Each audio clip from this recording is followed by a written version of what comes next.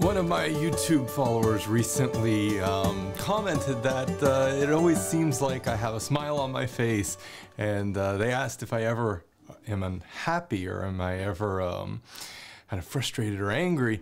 I do face a lot of challenges in my work because the kinds of impact that I'm trying to achieve in my job is not easily gotten. It can be incredibly challenging to make even the smallest difference in people's lives when we're talking about these really difficult and challenging issues like equality, or trying to use innovation to promote sustainable development and things like that. So I want to tell you a story about how I maintained my sense of optimism in the face of really, really difficult odds. Now, I write a lot of applications for funding as part of my job. It's just fundamental to what I do. And this is a very risky proposition. It's not as if you just write the application and you're even remotely guaranteed getting the award or getting the funding.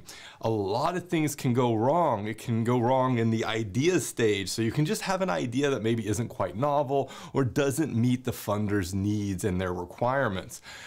You can just make a small glitch and the funder says, oh, you're ineligible, or that application's not going to be accepted. The quality of the partnership can also go awry, and this could go awry at the very last moment. So the day before you're going to submit, one of the partners might come and say, hey, I'm sorry, but I'm not allowed to, or I don't have the opportunity to participate in this proposal any longer. And so there's a lot of pitfalls that you can kind of fall through, and it takes a lot of trust and it takes a lot of kind of perseverance. Of course, the feasibility of the proposal can also be under scrutiny. So the funders could simply look at the proposal and say, this is not a feasible objective. You're not going to be able to achieve that in the time that we have. So there's a lot of risk in starting that process. Even in the best of circumstances, you're unlikely to achieve like an acceptance rate of more than 5 or 10%. So it's really critical that you approach that process with some humility, because chances are you're not going to get the funding, and even in the most difficult or competitive of cases, you can have an acceptance rate as low as 1%. But the payoff can really be life-changing. It can take you from maybe anonymity or obscurity as an institution or as an investigator, as an innovator, and it can take you and propel your career into acclaim and achievement, and that's really, really amazing. So there's a lot of upfront effort that you put in for a small percentage of a chance of winning, but those stakes for winning are really, really high. So a lot of these opportunities mean that funders are granting you millions and millions of euros to do work to achieve impact. And that might be putting knowledge into practice, that might be building capacity, or using innovation to spur economic growth through entrepreneurship. These are most of the spaces, at least, that I work in. Now, if you'll just picture this with me for a second, I'm an early stage researcher, so I'm in my early 30s. I am seeking out opportunities to apply for funding, so I'm in my office and I'm just Googling around, trying to find as many different opportunities that are out there to do my best to kind of come into my own as an academic. And it was on the Norwegian Research Council's website, and this is the national funding body for research and innovation in Norway, that I discovered an opportunity to apply for funding.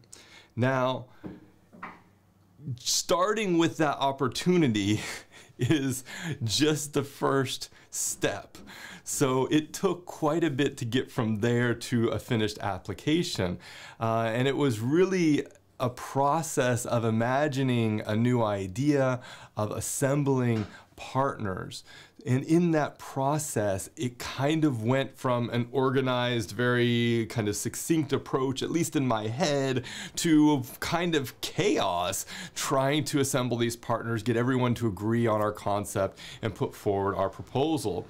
I met with the leader of the Research Institute to kind of get approval and to make sure that they were okay. And that was a real critical opportunity because they could have just shut the door completely, and then I wouldn't have been able to actually propose my idea. The stress that you go under in the process of putting one of these applications out is significant.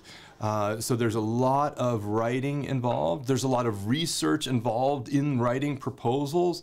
There's a lot of communication that needs to be done. There's a lot of administration and coordination that needs to be done. You have to kind of think through your budget and your implementation plan to a T. And all of that kind of takes, and you develop the kind of work, and in the process your stress load increases to a peak right before you're about to press that fateful button to submit your application. And then suddenly everything kind of goes, and you relax for a moment because you've done everything you can do up to that point and you've made that submission. So there's kind of a feeling of success in and of just that. And then it's a time to anxiously check your emails every day, hoping that you'll receive a decision. Even if it's a negative decision, at least it gives you that sense of closure. And after days and weeks, you kind of get bored and you're kind of like, okay, is this ever going to get decided on? Because these processes sometimes take months before a decision has been made. And then one day you go to work, you open your email and you see that notification. You see that email from whomever the funder is, and you get excited because now you're going to know whether or not your application was accepted. And of course, 9 times out of 10, you leave reading that email with a sense of, well, we tried our best, or maybe a little bit of kind of sadness over the effort that you put in and not getting that funding. Now, I'm telling you this as a kind of general narrative because when I first applied for an EU grant, I knew my chances for achieving success in applying for that grant were incredibly low. And I had applied for EU grants before, but this one I felt like was different. I'm telling you this story because I know going into a grant application that my chances of it being accepted are extremely low. Even though I've had success in getting grants, it never guarantees you a chance of getting that funding. You still have to start kind of at square one, try your best to get that proposal accepted. And when I first started writing grants, I had absolutely no business writing them at that stage of my career. I was very, very, very, very green. But I was given a chance, and I was confident that even if I couldn't successfully get that grant, that at least I would have a chance and I would learn from that process. And honestly, I was super optimistic. Every time I submit a grant, I am super optimistic because I always know that in that experience, I will gain so many new skills and so much new knowledge and abilities, whether that's like power skills, communication, leadership, and things like that, or whether that's technical skills, how to structure a proposal, how to budget a proposal, how to put an implementation plan into practice. All of these things are valuable knowledge and abilities that you can get out of a grant proposal process. But I realized in reflection that my optimism is not because I think that things are going to be successful necessarily. My optimism going into a situation where I have a 1% or 3% chance of success, my optimism comes out of my absolute love and passion for learning. So where some people might see that, Anthony, you're just really optimistic in everything that you do, and maybe you smile all the time. Yeah, that's true, but that's only because I love learning. It's not because of my failures, because my failures have been many, many, many. And so I think it's really important that we kind of reframe and reorient how we understand our chances for success, because it's really not about the success for me. It's not about winning that award. It's about learning from that experience. And if anything, I learn more from those failures than I learn from the successes, from the times that I've gotten grant funded. So the takeaway is basically just let your love of learning drive your ambitions.